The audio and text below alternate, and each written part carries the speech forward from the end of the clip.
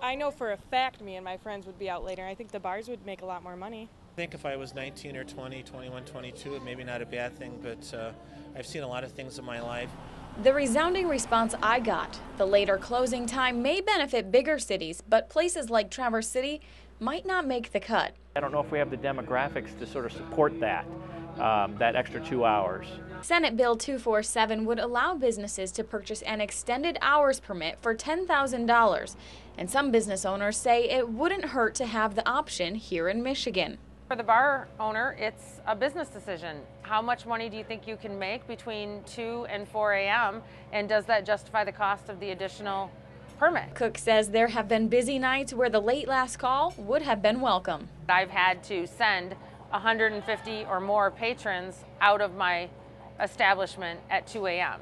The other idea being kicked around by legislators is regulating how much beer is actually being poured into a glass. If you're a bar owner and you're pouring beers and you say you're pouring them a pint, then you should pour them a pint. Some people I spoke with said making sure a pint actually measures 16 ounces is a good idea. They should follow it, but if it was a law, I mean, that'd be good, be reinforced. But who exactly would be enforcing the law?